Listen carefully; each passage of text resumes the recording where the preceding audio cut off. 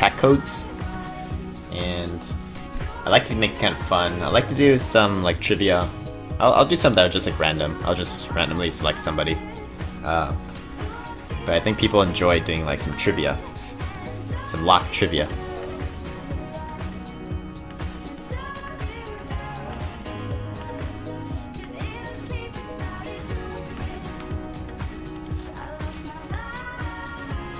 You're doing pretty cool. How are you? I'm pretty good too. I'm just pretty tired, so I don't know how late I'll go tonight.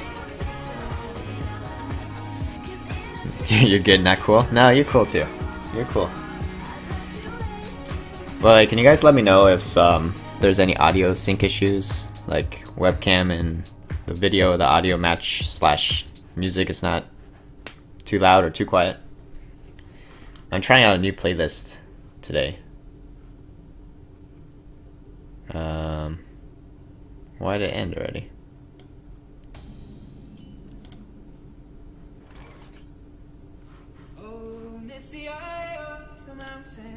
So yeah, let me know if you guys think it's too loud, too quiet. Hey Lol Cloud, how's it going? Fury Cloud says, I've been watching the stream for 5 years, just give me the packs, everyone's happy, easy peasy. Yeah, because I've been streaming for 5 years.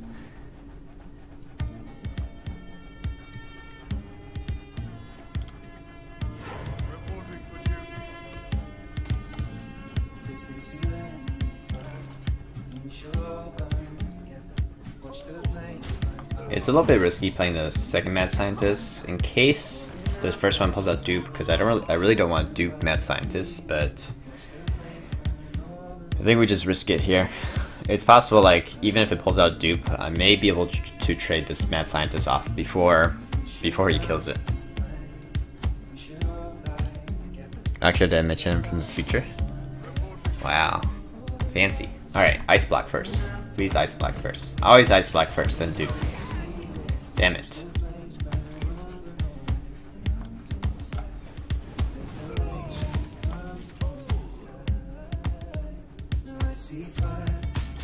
Oh no. Maybe he won't trade. I doubt it though. Risk it for the biscuit? Well, I guess pulling out 2 mad scientists is not the end of the world, because then it does mean we get to pull out the rest of our secrets, so... It's just like, I would have liked to save the dupe for Emperor, so maybe... If he pulls out dupe, then we play the second mad scientist. It'll pull out another dupe, and then we play the Emperor.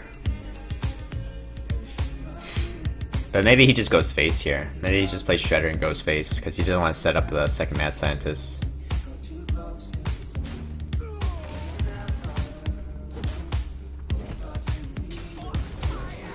Do you think fatigue is viable at the moment? What kind of fatigue? I have seen some fatigue mages. They run like Deathlord and Cold Light Oracles and Reno. So there are definitely fatigue decks. Also Fatigue Warrior too.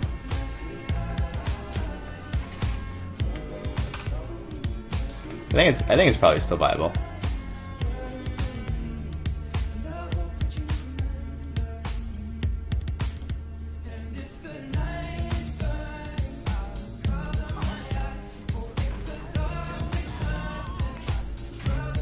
So I want to set up the second dupe so I can play Emperor and dupe the Emperors. Fatigue Mage. Yeah, so Fatigue Mage is, I think it's viable.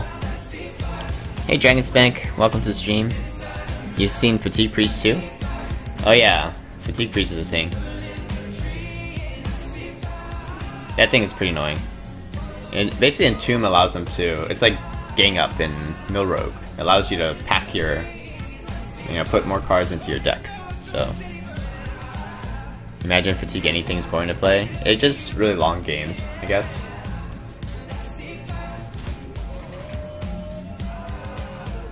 But imagine if you play it well. If you play it well, it's still like interesting to play.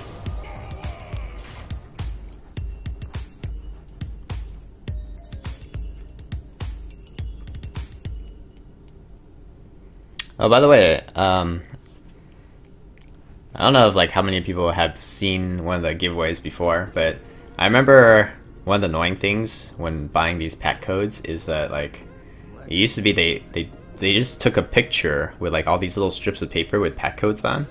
So it's not like you can't even copy and paste the codes, which is really annoying because then you have to like type it. You have to type it out to everybody, and then you may like make typos, and it's just annoying. And I'm glad that the vendor is like being less lazy now and actually just giving you the text, and so you can actually copy and paste that now.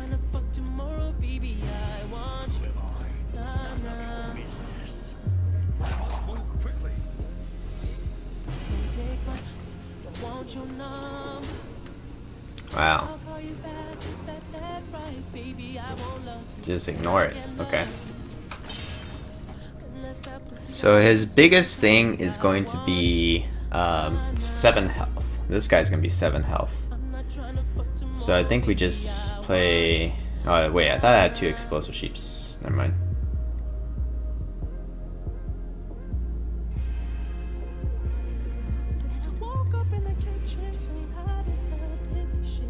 So what do I want to dupe?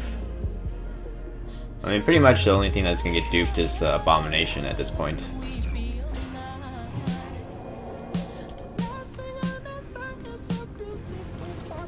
So the only thing that won't die is the mysterious challenger. Everything else will die because this basically does a flame. This basically does a flame strike to the board.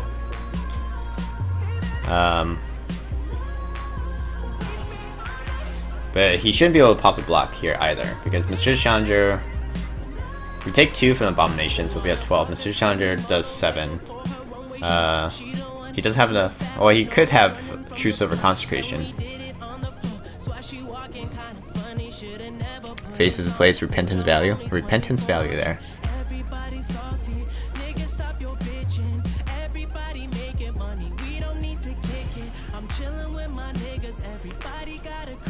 And then the Consecration, or the Flame Strike doesn't like quite kill off the Emperor as well. So he has to decide whether or not he wants to kill the Emperor still.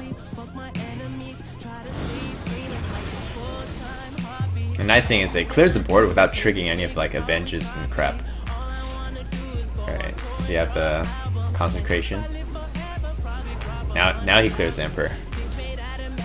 Hey Lower Wakacho, how's it going? And Danny, welcome to the stream. Divine Wanker. What a wanker. The most divine wanker of them all.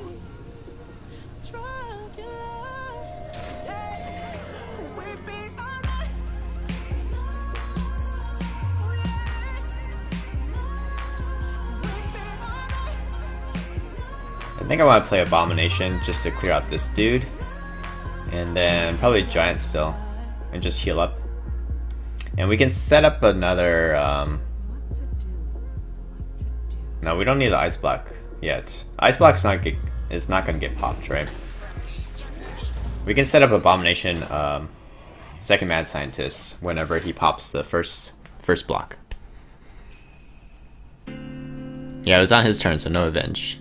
Wankers. Wanker Baby Rage. That Divine Wanker. Like, even though he's drawn a lot of cards, I don't think he has any cards that really answer the board. Alright. That does allow him to pop the block. But then again, he's sending everything to face, and then that means he can't deal with the board.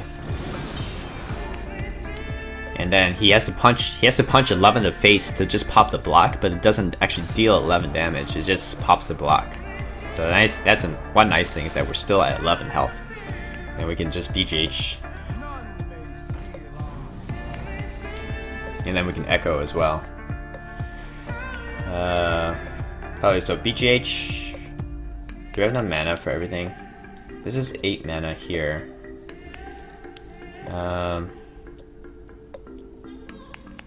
So I'm gonna trigger the get down with this guy. Hopefully it lands on the Mysterious Challenger. And then I want to echo up everything here. I want to echo including the Loatheb though. Nice. Okay. And then Redemption. Yep, that's fine.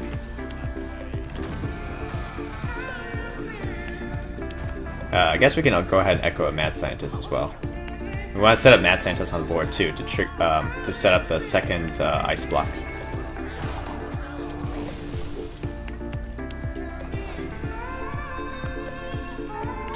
I guess this still dies to second Blessing King, second True Silver. Although not all Secret Paladins run the second True Silver. Got him.